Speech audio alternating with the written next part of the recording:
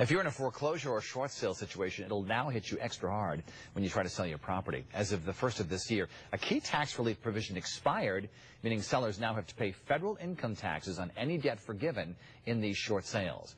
Congressman John Larson and Joe Courtney are pushing a bill in Congress to renew that tax break. There are still many properties, both in Connecticut and across the country, where homeowners are still in a distressed position. The notion that they would then have to pay taxes on money for that shortfall is really unconscionable. As of today, there are 772 short sales under deposit in our state and an additional 1,000 or so on the market.